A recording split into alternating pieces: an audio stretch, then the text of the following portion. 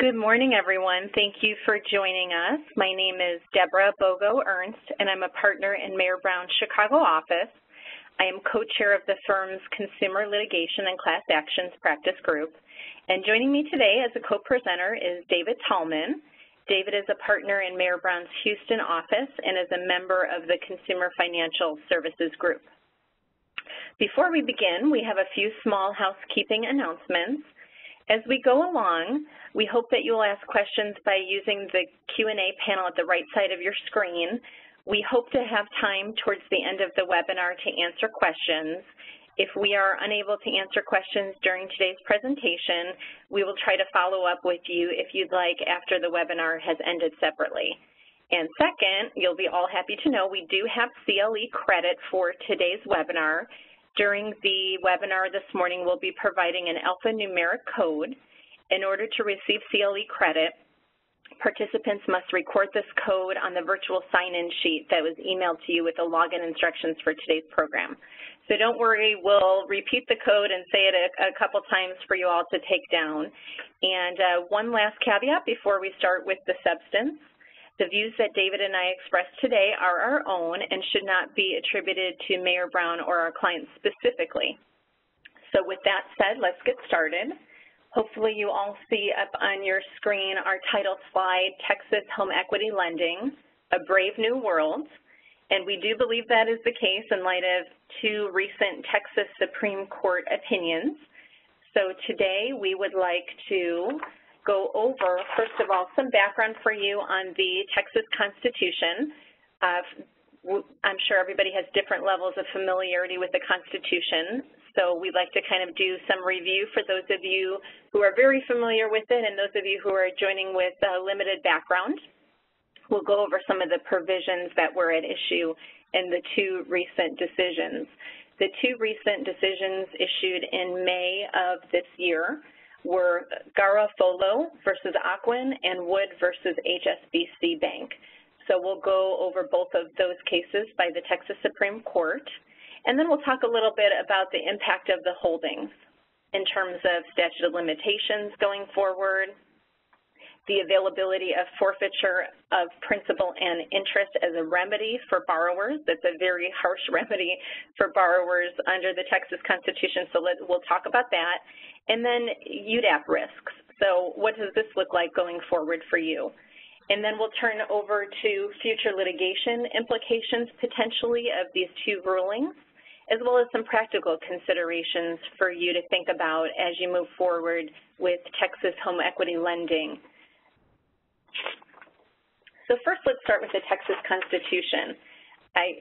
The Texas Constitution, Section 50, Homestead.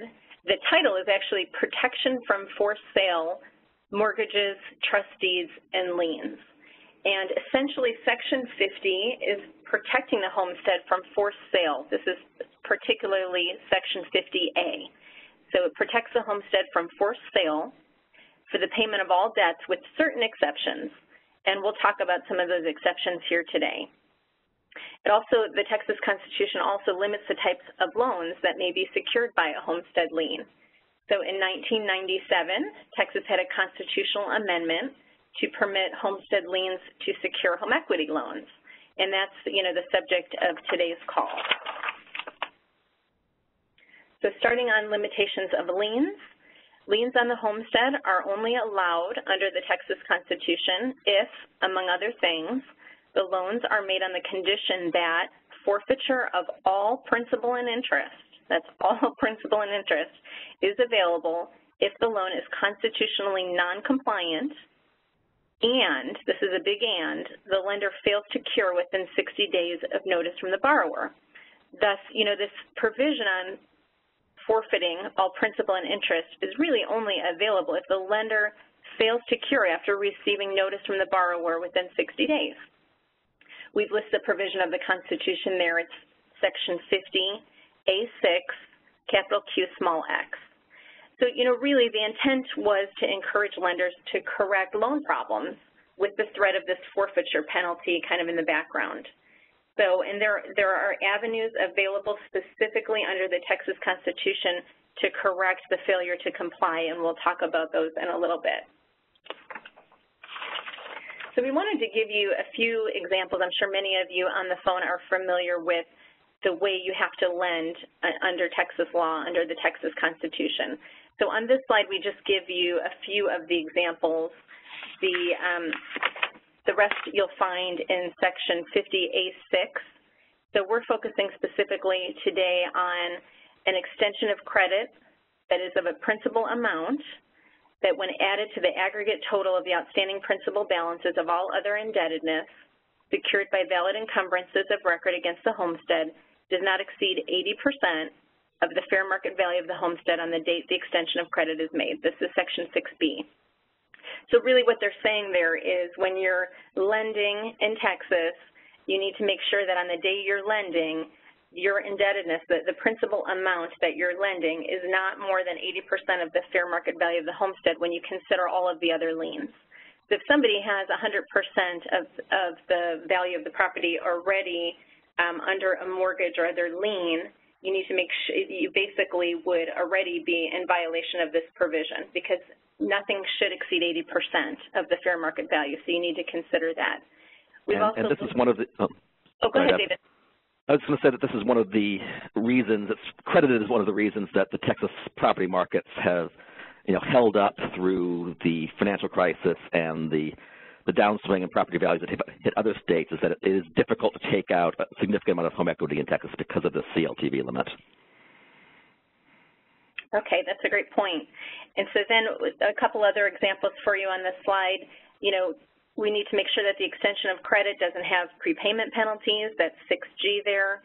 And then this other one down here that we've listed on the slide under 6Q7 is the subject of one of the cases we're going to talk about. So the extension of credit needs to be made on the condition that within a reasonable time after termination and full payment, the lender cancel and return the promissory note and give the owner in recordable form a release of the lien. So once somebody pays off, you got to send them the copy of the release in recordable form. And we'll get to that in one of our cases. So the Texas Constitution also provides 6 specific ways to cure a problem with a loan. And so here we have them listed. They are under Section 50A6, Q, X, A through F. So they're very specific, and they're going to apply to specific issues with a loan. Clearly not, you can't fix all problems with, for example, this subpart A, which we've listed as 1 here, paying to the owner an amount equal to any overcharge paid by the owner under or related to the extension of credit. So that's going to apply to somebody who overpays on the loan. So one way to fix that, if they send you the notice, you get 60 days to cure this, you can provide them a payment of equal to the overcharge. Another way, go ahead, David. One violation that this one would apply to, for example, is a violation of the 3% fee cap. So if the borrower was charged more than 3% in fees, you could cure it by paying, refunding the overcharge to the consumer, either before receiving notice or within 60 days of receiving notice. So then the second, sure, absolutely. The second way to cure is under B, sending the owner a written acknowledgement that the lien is valid only in the amount that the extension of credit does not exceed the percentage.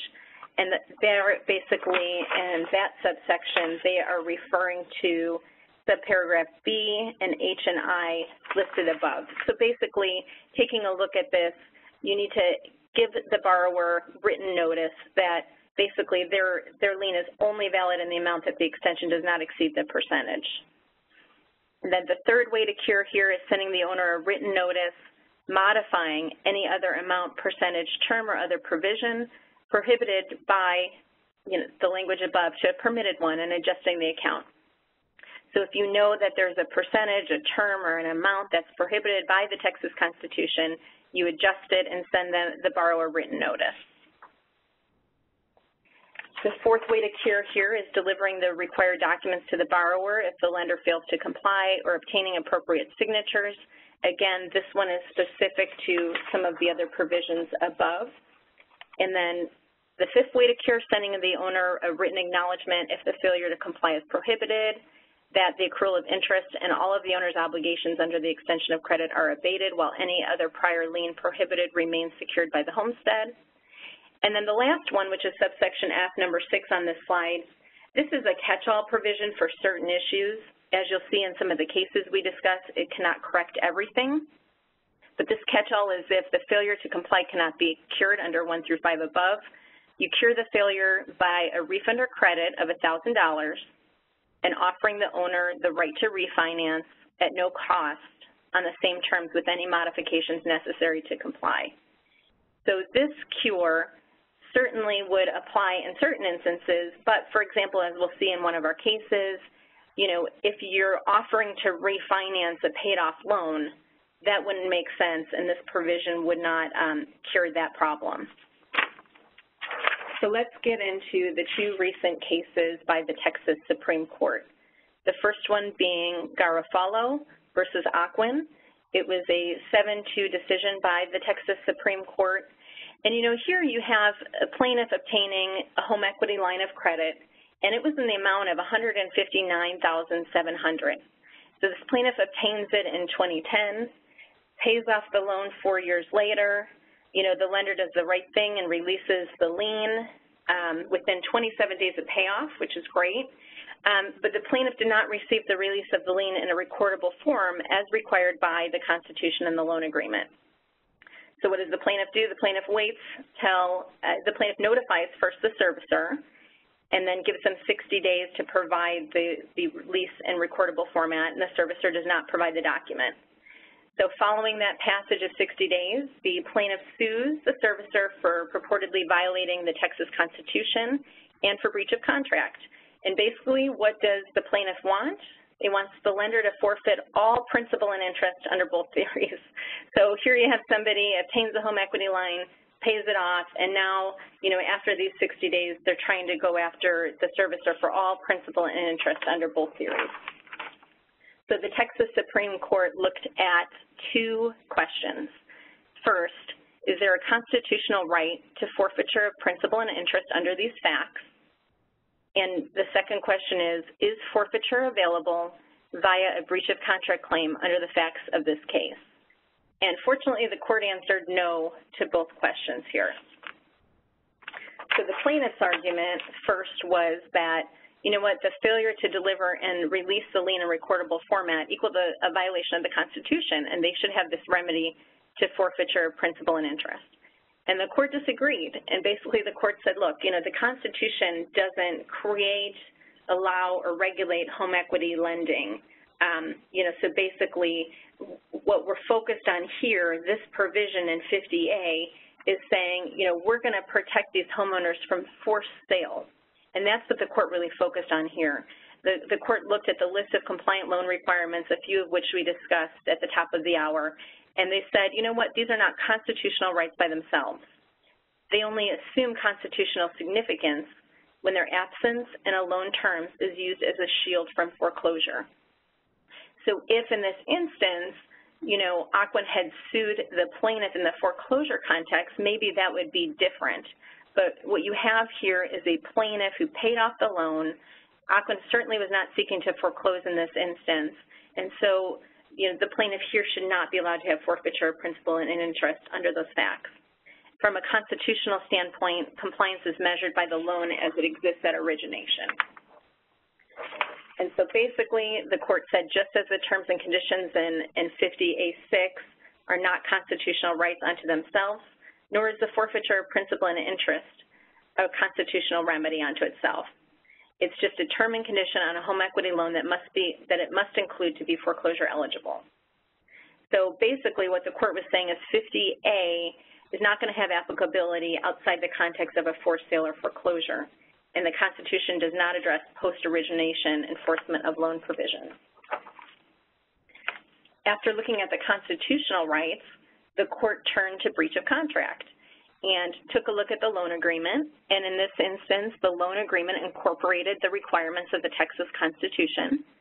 It took a look at the requirement to deliver the release of the lien and the forfeiture remedy that was in this loan agreement. And the plaintiff acknowledged that she had not suffered any damages for failure to deliver the recordable release of lien. So the court said basically if a lender fails to meet its obligations under the loan, forfeiture of principal and interest is an available remedy only if one of the 6 corrective measures can actually correct the problem.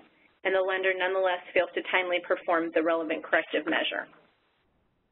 So here, we looked at those 6 provisions to cure under the Texas Constitution, and none of them would cure this instance of sending the borrower the release of lien in recordable format.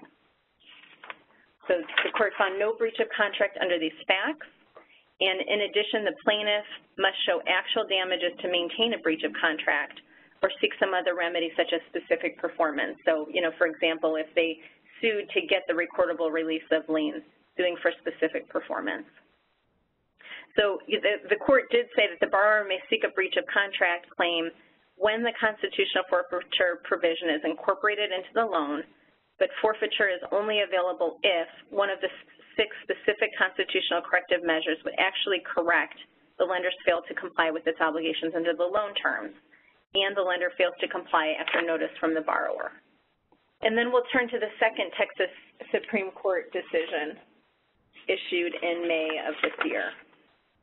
It's Wood versus HSBC, and here you have, in 2004, plaintiffs obtaining a $76,000 home equity loan, and 8 years later, the plaintiffs provided the note holder and servicer notice that the loan did not comply with the Texas Constitution, in their view, in several ways, including that closing fees exceeded 3% of the loan amount. So neither the note holder nor the servicer cured this alleged defect after the notice.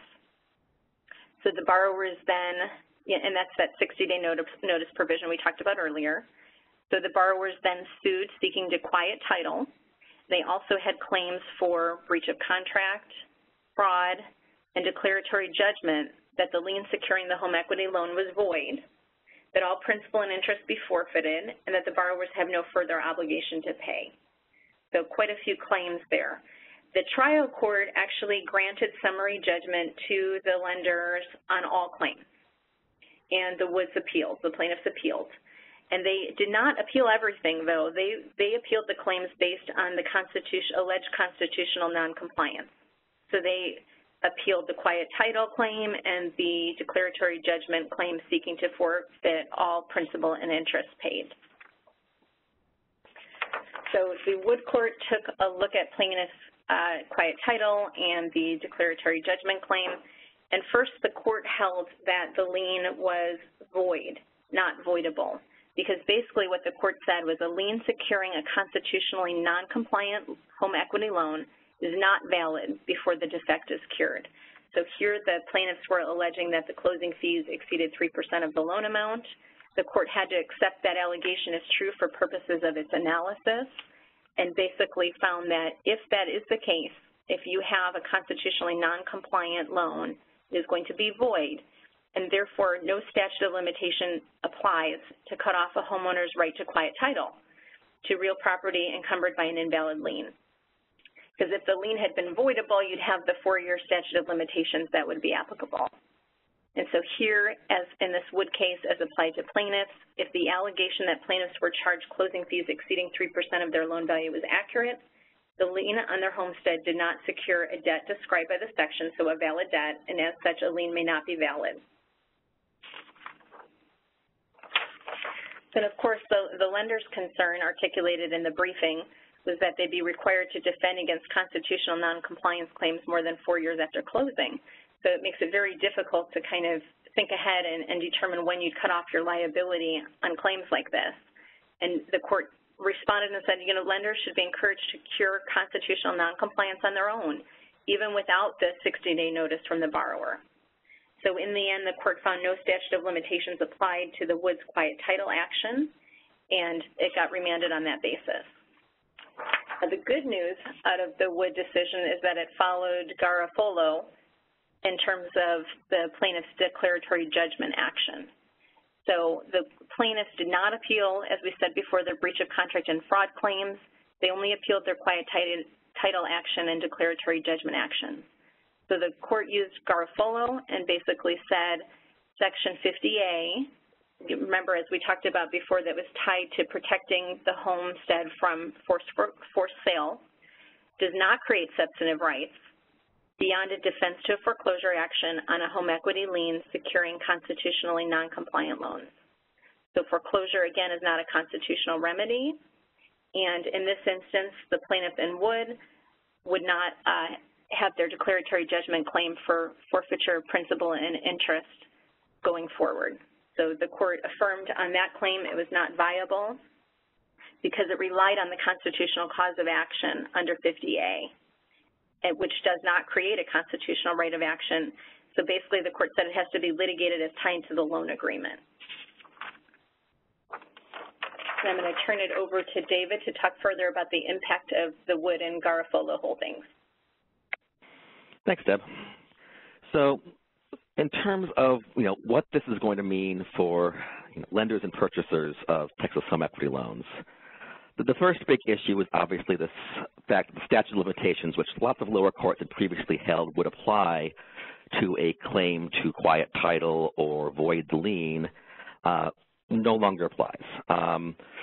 Previously, courts had suggested, most lower courts had held that there'd be a 4-year limitations period on such a claim. Because Wood has now held that a non-compliant Texas home equity loan, so if there's some sort of deficiency in the terms and conditions of the loan at origination, Wood holds that voids the lien ab initio, as in lawyer speak, from the beginning, and as a result of that, a borrower's claim to quiet title isn't a claim to void something which already exists. It's merely seeking a declaratory judgment about a fact that is already extant. That's asking the court just to confirm that this lien already is void. And the way that Texas limitations law works, that type of claim is not going to be subject to the default 4-year limitations period that would apply to a claim to actually void an otherwise valid lien or to bring a breach of contract claim or something like that. What this means is that if you have a portfolio of vintage Texas home equity loans and there are defects, compliance defects in that portfolio, the liens may be invalid. They were void when they were made. They continue to be void now. This is a problem because there's a lot of variation out there, as some of you know, when you're looking at dated pools of Texas home equity loans. There are lots of forms of contracts, some of which are better than others. When the Texas amendments to the Constitution were first passed in 1997, they became effective on January 1st, 1998. And, Texas banks were really very, very excited about these amendments. They were ready and raring to go to start making home equity loans. Then the joke is that you started seeing home equity security instruments that were written on the back of envelopes and placemats because, as soon as that starting gun went off, people started making home equity loans. And, over time, it's been an iterative process. The documents have gotten much better as lenders have gotten more sophisticated and comfortable with the provisions of the Constitution, as courts have weighed in and, clarified and elaborated on some of the ambiguities. But particularly for older vintages, there can be a lot of compliance problems. And as a result of the Woods holding, if you have known compliance issues, that voids the lien. And the only way now that you can reinstate the lien is by curing. And you would do that by either before receiving notice of the violation from the homeowner, from the consumer, or within 60 days of receiving notice, curing the violation under one of those 5 or 6 cure mechanisms. But if you fail to do so, the lien continues to be void. Deb, next slide. The next issue is with this forfeiture remedy. Now, as Deb indicated, one of the requirements of the Texas Constitution says that in order for a Texas home equity lien to be valid, it has to be, quote, made on the condition that the lender will forfeit all principal and interest if they fail to meet their obligations under Section 50A6 of the Texas Constitution and fails to cure the violation.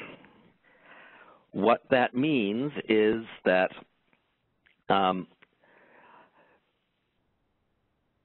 if there's a violation we haven't cured, lender has to forfeit, may have to forfeit all principal and interest previously collected. In the Garofalo holding, the court says that this really is not a independent constitutional remedy. You don't have, the borrower doesn't have a constitutional claim for forfeiture. They really only have a claim under the terms of the contract itself saying, okay, a violation exists, it was curable, it was not cured, therefore you will forfeit principal and interest. That is helpful in that it limits the circumstances in which a borrower can bring a forfeiture claim. It really does have to be in the context of an action to enforce the debt obligation or foreclosing the lien. The borrower can't bring it as a standalone declaratory affirmative action saying, you have an obligation under the Constitution to forfeit principal and interest. It has to be more in the nature of a defensive claim. One thing which is important to keep in mind here is that there is a previous Texas Supreme Court case, LaSalle Bank v. White in 2007, which as a practical matter is often going to serve to limit the impact that the forfeiture remedy is going to have on a lender or holder of a Texas home equity loan. As the court itself recognizes, and as Deb mentioned earlier, forfeiture is a draconian remedy, and the court realizes that, and it's taken some steps over the years to try to limit that draconian impact, one of which is this concept of equitable subrogation. What the court said in LaSalle in 2007 was that sure, the borrower may be able to say, okay, under the terms of the home equity loan itself, the lender says that it will forfeit all principal and interest under this new home equity loan. However, as a matter of general fairness and equity, the court says, is that if the lender advanced funds under the home equity loan to repay prior debt that was secured by liens on the homestead, so if the home equity loan was, in addition to cash out, was refinancing other prior valid liens on the homestead, such as a purchase money lien, a home improvement lien, some other type of lien on the homestead which is authorized under the Texas Constitution. As a matter of general fairness and equity, the lender has a right to be paid back on those funds which it advanced to pay off those prior liens. And so the court says that the lender or holder can, once the borrower obtains, forfeiture of principal and interest, can ask the court to recognize that there is an equitable debt and an equitable lien securing amounts advanced to repay prior valid debt. What this means is that once you go through all this rigmarole and make claims and cross claims, the end result is that the forfeiture penalty will only apply to the cash out portion of the transaction. That portion of the principal and interest which we're owing on refinance debt, the lender will still have a right to, and they still will have an enforceable lien on, but they do have to ask the court first to create this equitable lien and equitable debt. So that's very helpful. That will limit the impact of the forfeiture remedy in those circumstances where it is available.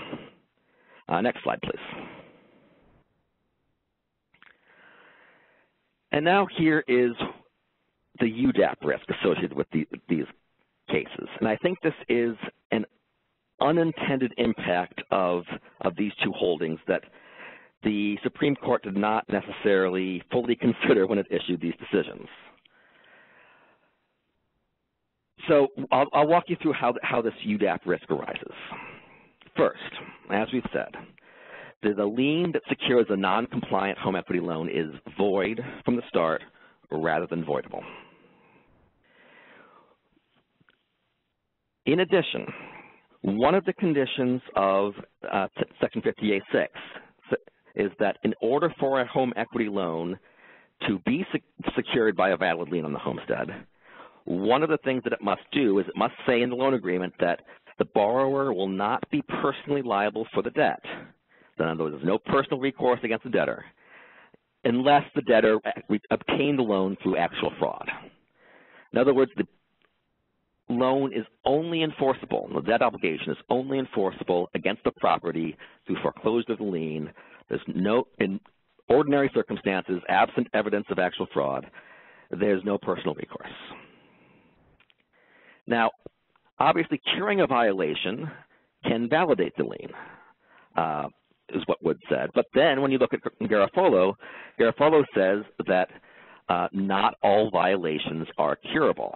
And I think the Texas Supreme Court thought it was being helpful when it said that in Garofalo, because it was talking about curability in the context of a forfeiture remedy, and saying that forfeiture only is going to be available when you have a violation which is inherently curable and the lender fails to cure. And they're saying, well, in this case, when we've got the violation is the failure to release the lien and deliver confirmation that the borrower, that's not really curable through any of the mechanisms. Therefore, forfeiture is not a valid remedy. That's helpful when you're talking about forfeiture. That's less helpful now when you're talking about collectability and enforceability of the debt.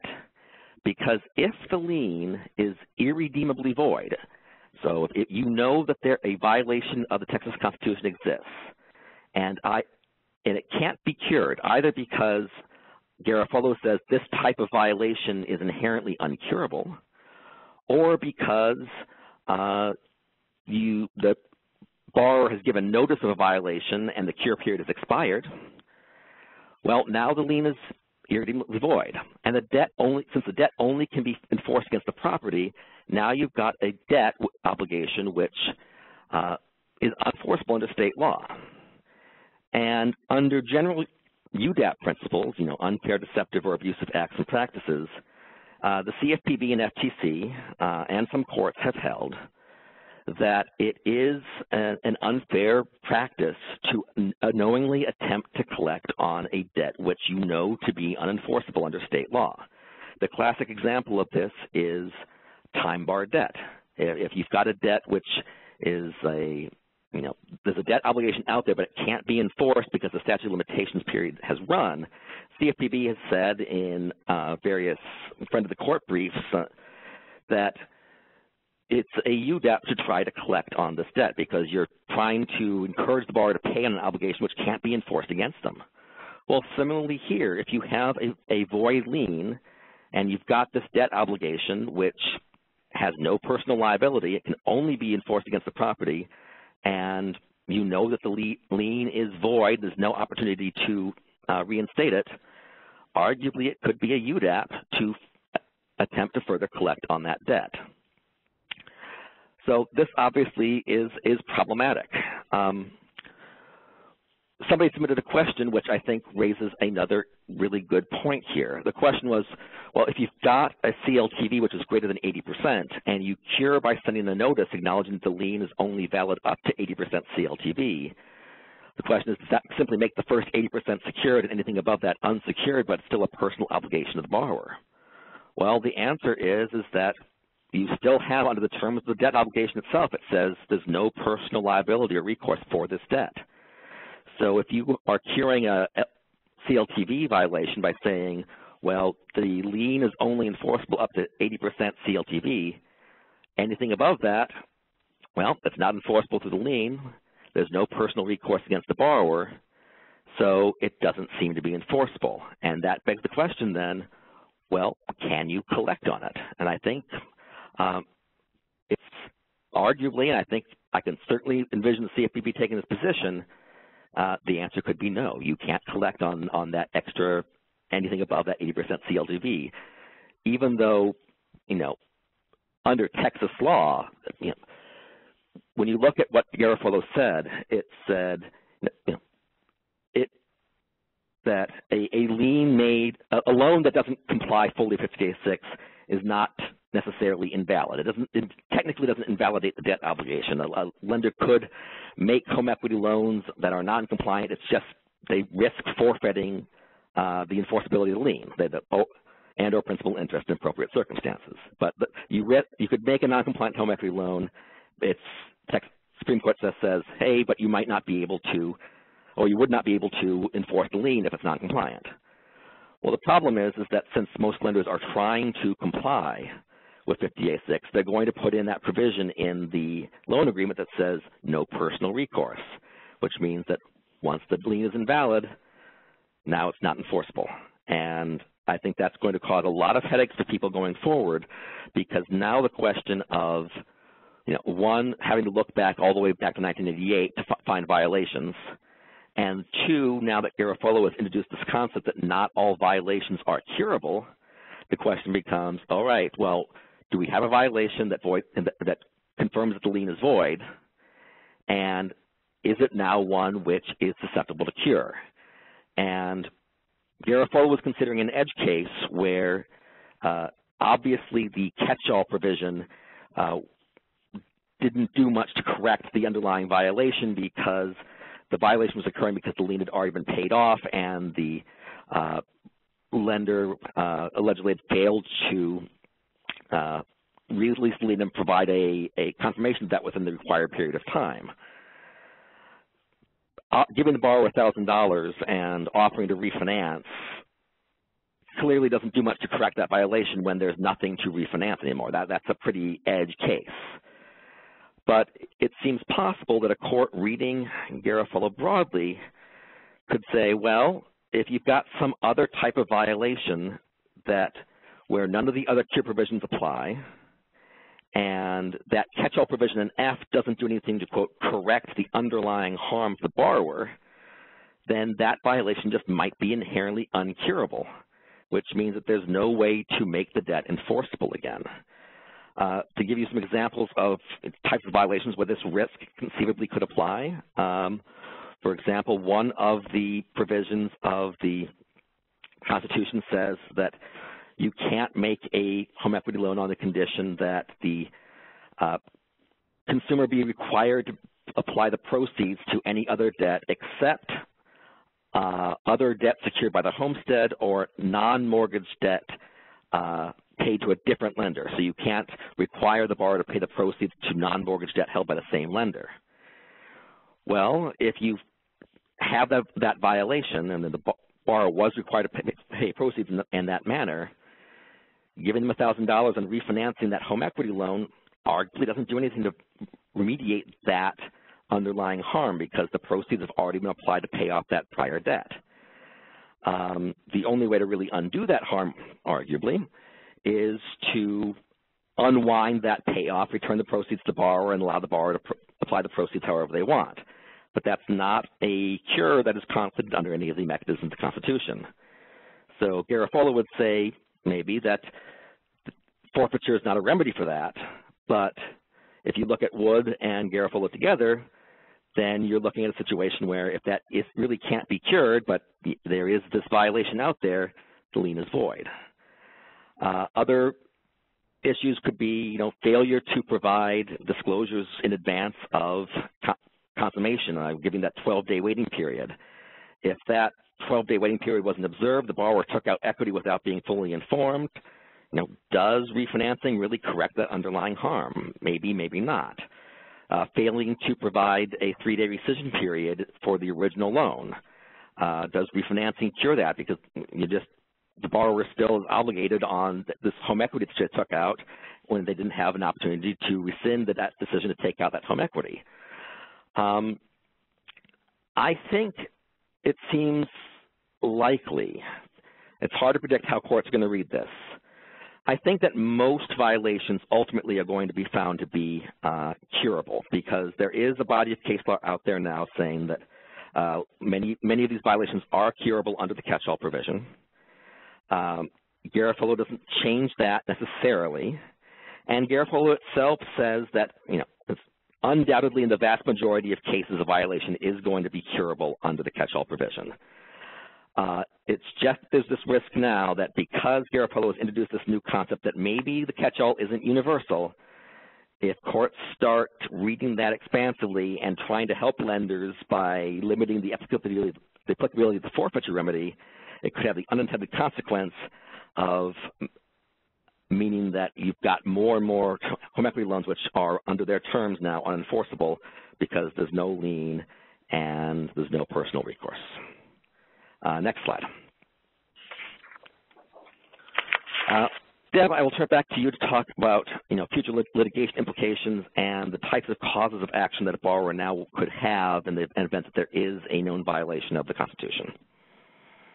Okay, so David gave us a lot of practical considerations to think about here. You know, we have creative plaintiffs lawyers out there throughout the country, unfortunately, who will be looking to capitalize on these recent decisions. So, you know, first, which was breach of contract, specifically discussed in some of these cases. You know, in Wood, the borrowers had not appealed that portion, but in Garofalo, they certainly did. And, you know, the court went out of its way a couple times to say, look, you know, if this plaintiff could have proven actual damages or brought a claim for specific performance, the outcome of their breach of contract claim would have been different here. So if the borrower in that instance was able to prove, for example, that by failing to receive the recordable lien, you know, X, Y, or Z happened to them, and as a result they were damaged in a specific amount, they would have a breach of contract claim there. So you can think of many ways that creative plaintiffs lawyers could think about breach of contract claims in these instances, especially given the incorporation of the Texas Constitution into these loan agreements. You also can think about fraud types of causes of action. You know, the borrowers will say they were allegedly defrauded all these years. The monthly loan statements, for example, sent to me showed that I owed this percentage on my loan over the years, but that was in violation of the Texas Constitution. As a result, I now have a fraud claim. You know, Wood did not reach the fraud claim because that was not one that the borrowers appealed there, but you could certainly see that coming up in a litigation context. David outlined some of the issues from an unfair and deceptive trade practices type of cause of action. And that is certainly an issue that plaintiffs' lawyers have pushed. You know, when they bring claims under home equity lines of credit or whether it's a loan agreement, just your regular mortgage, they always throw in the kitchen sink breach of contract, unfair deceptive trade practices. And then, of course, the concept of wrongful foreclosure, which ties it most specifically back to 50A in the Constitution. You can't try to force the sale of my home because you violated these provisions of the Texas Constitution. And a lot of times we see those in counterclaims and foreclosure actions, and it leads to the next slide as well. We've seen an increase in counterclaims in foreclosure that attempt to bring class actions, which of course is a whole different pane of potential liability there. So the class action lawyers can think about alleged noncompliance on a large scale. So if there's a particular policy that the lenders failed to, as a uniform matter, provide releases of lien and recordable forms to borrowers, you could see how plaintiffs' class action lawyers might bring a claim on that basis. And now you have the risk of not having the statute of limitations cut off liability if the lien is purportedly void. So thinking about the cause, oh, go ahead, David. No, sorry, I just cleared my throat. Okay, so on these, you could see that within class action context, you know, breach of contract claims are typically pretty hard to prove on a class basis because you have many different forms of contracts over the years, but certainly plaintiffs' lawyers may try to bring those claims or fraud and deceptive trade practices claims. We've seen, we had one under different circumstances out in a different jurisdiction, but analogous types of arguments about the fact that, you know, we had these monthly mortgage statements. They didn't show clearly that this fee was allegedly not a valid fee, and as a result, we can bring a class claim on this basis. And you could see here where they might say, this fee, the loan balance, many different things here were allegedly misrepresented on my statements. So defenses here, I think we'd have very powerful defenses that individual issues to a class claim would predominate. You'd really have to, at least we would argue, look at this on a loan-by-loan basis to determine whether there is a constitutional violation. You'd have to look at someone's loan terms. You'd also have to look at, you know, did the folks provide notice in the 60-day cure provision. So you'd have to take a look at that to see whether the borrower complied with that. So the lien may not be void and the statute of limitations could apply depending upon whether there was a constitutional violation or not. And practical considerations going forward, and David, you know, feel free to jump in here. You've talked about some of these previously, but, you know, in terms of folks lending and using Texas home equity loans, you may see an increase in cure letters from borrowers and their attorneys after these two decisions have come out. You may see, lots of letters coming in saying, you violated this provision of the Texas Constitution, and we'd like you to remedy it. So it's important to think about how you would respond to such an influx in cure letters from the borrowers. Do you have procedures or special teams lined up to review and correct those if necessary following notice? These decisions also, go ahead, David.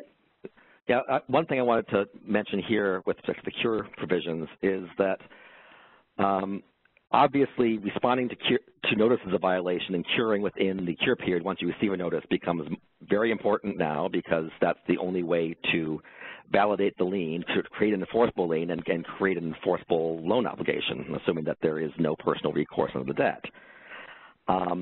Luckily, the Texas regulations, the Finance Commission has put out regulations interpreting 50A6 that go into quite a bit of detail about how the cure provisions work, and how a lender may establish an address to which the borrower may send a notice of violation, and how you measure the 60 days, and then it goes into quite a bit of detail, which resolves a lot of the ambiguities.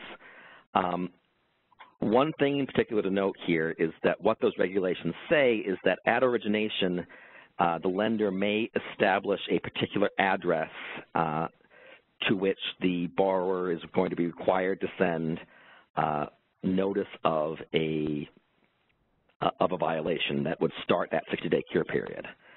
That address subsequently can be changed by the lender or any subsequent holder by sending clear and conspicuous notice to the homeowner, notifying them of the new address. The regulations also say, though, that regardless of whether or not a specific address has been established, the homeowner always has the option of sending notice to the registered agent of the lender or holder. So it's important to, one, figure out whether or not an address has been established. If one has been established, making sure that you're comfortable with that address, recognizing that notices might not be sent exclusively to that address, but also to the registered agent, and then having procedures in place to make sure that you're capturing those notices as they come in and tracking the timelines to make sure that you are, if there is a legitimate issue, curing it within those next 60 days. One client recently raised an interesting question, which we're still looking into, which is if you've got a situation where the original lender did not specify a particular address, can an assignee or the subsequent servicer establish an address by sending notice to the consumer of an address? As a policy reason, I don't see any reason why not, but the way the regulations are worded, it says that a holder, subsequent holder, can change the address by sending notice. It sort of assumes that an address was established in the first place. We're still looking into the question about whether or not there's ability to set a new address by a subsequent assignee or servicer. But it may end up being just a gray area. In any event, pay attention to the regulations, take a look, and make sure that you've got procedures in place to cure within the cure period once you get those notices. Go ahead, Deb. Yeah, sure. And just to add on to what David said, I could see from a case law perspective that courts potentially could look to the RESPA area too, qualified written requests, and lenders who have established addresses to which borrowers should send qualified written requests. There's been a lot of changes in the courts throughout the country on this, and even language surrounding where the borrower should send this cure letter will be very important. If you're using a must send the cure letter to this address, or you may send the cure letter to this address, courts have viewed those very differently. Must establishing a sole address at which to receive the request versus the borrowers may send the request to an address allows more ambiguity, and to the extent a borrower sends it elsewhere, courts have found you haven't established an exclusive address. So for this provision in Texas, think very carefully about even the language you use associated with your address to which these folks should send the cure letters. So moving on, just a few other practical considerations. We've got just a few more minutes left this morning. Think about your complete and accurate records on home equity loans and how long you should retain the packages for home equity closings, as well as, how long after payoff you should retain the documents. Those are going to be important considerations to you moving forward there. David, did you have anything you wanted to say on that point? No. Okay. Then we'll go on to our next slide here. Think about extra steps in your foreclosure review process. You might want to, I'm sure folks are taking a look at whether the loan meets the Texas constitutional requirements before proceeding, but now maybe you have another team in place, someone with expertise specifically on these provisions, and take a look to see whether these loans meet the requirements. If not, what can you do to cure it so that you start the statute of limitations and you're proceeding on a valid lien? So think about whether you want to do this even without notice from borrowers. I think that probably depends on the volume you have in Texas of home equity loans. And you see whether the proper cure will validate the lien that may have otherwise violated the Texas Constitution at origination. One other thought here is we know that Texas has a quasi-judicial process for foreclosure. You may consider you want to file a full action and have a Texas court bless what you're doing before proceeding on that. And then lastly here, do we want to do a preemptive review of our home equity loan portfolio? Do you want to focus on the non-performing loans because those might be the loans that would get to foreclosure sooner than others? Do you want to go as far as looking at performing loans? And do you have a systematic way to analyze some of these provisions within your loan agreements? So if there is some query you can run to see what the rates are, what the amounts are, the CLTV, do you want to run some queries to see whether there are things that you should be addressing? And finally, you want to consider the impact on home equity lending in Texas and do a cost-benefit analysis to your business and whether this is something that is important to you, whether it makes sense financially, and go forward from there about how much home equity lending you want to do in the future. So, David, did you have anything to add there? One thing I wanted to mention about the preemptive review of the portfolio is that, there's an inherent tension between wanting to identify your risks and figure out whether there are violations where you can cure and validate the lien and then proceed to enforce, versus being willfully blind is never a good thing. But once you know that a violation exists, then you've got to do something about it. And now that you've got this uncertainty under Garofalo about whether or not a given violation is or is not curable, you've got this tension now where let's say that you identify a violation. In order to mitigate the UDAP risk, you have an interest in curing it to make sure that you've got an argument that there is a valid lien. So you'd want to reach out to the borrower and make a cure offer. If it happens to be under the catch-all, it would be refunding $1,000 and offering to refinance on terms which comply with 50A6, so which the parties agree comply with 50A6. But if you've got this uncertainty about whether or not the cure is even going to be effective or not, now you've put the borrower on notice that this issue exists, which could impede your ability to foreclose or increase the likelihood of litigation down the road.